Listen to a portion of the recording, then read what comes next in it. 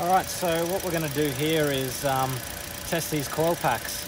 The car's got a misfire, and what we want to do is remove these bolts, which are a 10mm M6 bolt, out of each of the coils, and we're going to remove the coil up one by one, and whichever one doesn't change the idle, that's your dead one.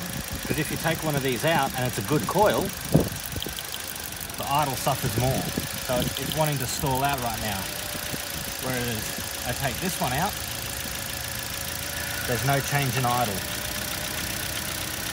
So I think that's the sus one. Better take this one out. Oh, she wants to die. Take this one out.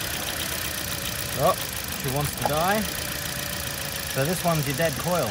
I can remove this coil nearly the whole, well, I can remove the entire coil and the idle is not changing. So that's a quick way how to diagnose a dead coil. Be a bit careful. I'm not using any gloves, but yeah, tip would be to wear some rubber gloves so you don't get zapped, because if it's a busted coil, chances are you might get a little kick. So there we go, a quick way how to diagnose a coil pack.